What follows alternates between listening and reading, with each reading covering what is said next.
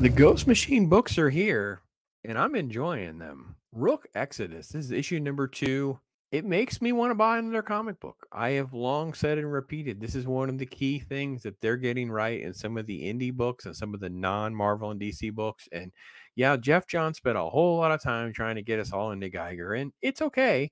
It's just that we've all been here, done that. We've had several iterations of where Geiger has been, but with Rook, I feel like it's a different world. It's stylish, it's interesting, dark, apocalyptic type stuff.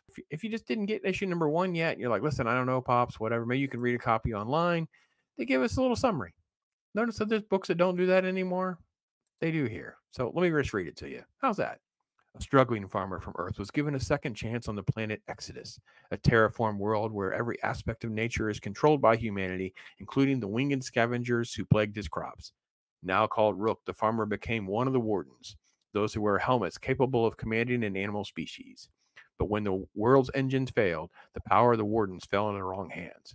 Those who could afford to fled, forcing those left behind to choose between trying to escape this war torn world before its destruction or fighting to save it. Previously in Rook, with his spacecraft almost complete, Rook prepares his imminent escape from Exodus. His close friend Swine, meanwhile, refuses to leave the planet and pays the ultimate price at the deadly hands of the bear warden named Ursal. So, yes, Jason Fabok does the art, co-creating with Geoff Johns. And that's what you have. You have sort of like this, they come across, you see the wolves. And we had a little tease of this in the last issue, but yeah, here's Dire Wolf. She controls wolves. So we get a little bit of enough of what's been going on, a nice, cool explanation of 2 or 3 characters. We immediately see them in action. We see her engage with the wolves to go find Rook. And then we have sort of like a backstory of what he's doing.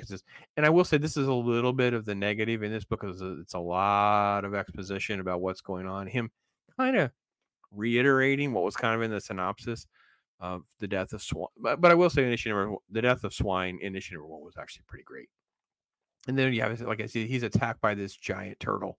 And he has all of he gets the thing that he's there to find, but then he uses his crows to attack the turtles. And that buys him some time to use this remote control in this vehicle to crash in and kill the turtle. And it feeds the birds. Maybe it's not your thing, but this is sort of like the rudimentary fundamentals of a good comic book. Intrigue, interesting characters, things that don't go well. The plans are going to unpack and unravel. You understand, you see powers in play, you see different things. He's always on the verge of failing, but he finds a way to overcome. It's in an unexpected maneuver away. This is all really good. I'm really, really impressed. Then we kind of like hit the pause button again because Dire Wolf's going to go find him. And then they have the interaction with them and then their backstory about how they basically were a couple at one point, those kinds of things. And she's, super hot. They got a little thing for each other. She's sort of like a company person that has faith in whoever's running Exodus that it can still be restored. People will answer and help these folks. He's already got this ship built that he was working on with Swine. And that's what's going to basically go, well, why don't you just come with me since Swine is dead? She's not up for doing that. Notice that they do things in this book. Like, first off, all the art is intricate. She has scars on her face. He's all scarred up and, he's got facial hair, stubble, things like that. This is not like the hollow entries that we're getting over on some of the other topics in other books. So I love the art.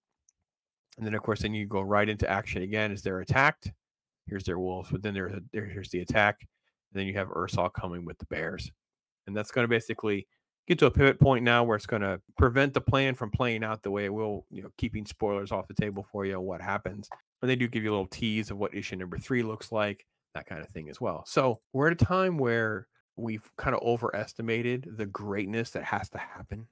And I think this is more like traditional comic book storytelling. I do think John's probably writing a 5-issue, 6-issue, 8-issue. He's writing a story arc because he wants to sell graphic novels. He knows the formula to make money and be successful. There's people that are only graphic novel only people. I get that too. So I have to admit, I was sort of like the ending of Rook 1 kept me totally engaged and got me to like, hey, I got to get into Rook number 2.